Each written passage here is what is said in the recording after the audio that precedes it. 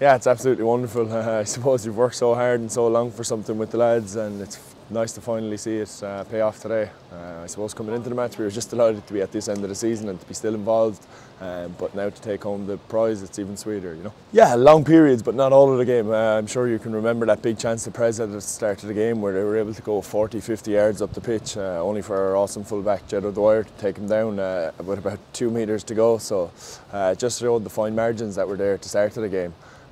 But yeah, our lads were really composed, which isn't easy for such young men in front of such a big and loud crowd. But no, we're really delighted with them and proud of them and how they composed themselves, and were able to see it out. Yeah, absolutely. I mean, it's tough for those lads, obviously, who didn't get to play last year. As a squad last year, it didn't really look like we were ever going to get off the ground, so I think the biggest thing for us was to keep the numbers at training, to keep everybody enjoying themselves and everybody moving, and that's what we did. And I think that's paid dues today in the fact that we had so many people of a high calibre ready to come off the bench and do their job when it came to it, you know.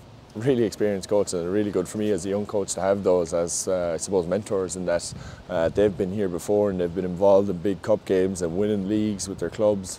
So no, it's absolutely invaluable experience that they're offering me and the team, and their coaching skills as well are obviously second to none. So it's excellent to have those lads on the sideline with you.